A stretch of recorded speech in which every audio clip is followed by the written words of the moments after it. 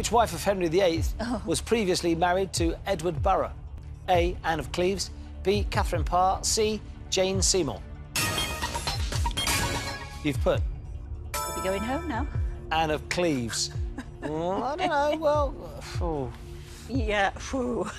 I wouldn't know. Not an expert on Henry VIII. No.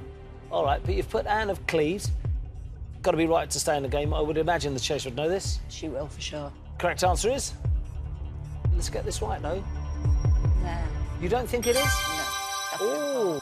As soon as you pressed it, you sort of knew it was wrong?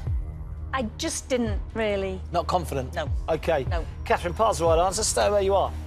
This has got to be wrong. The Chaser has put...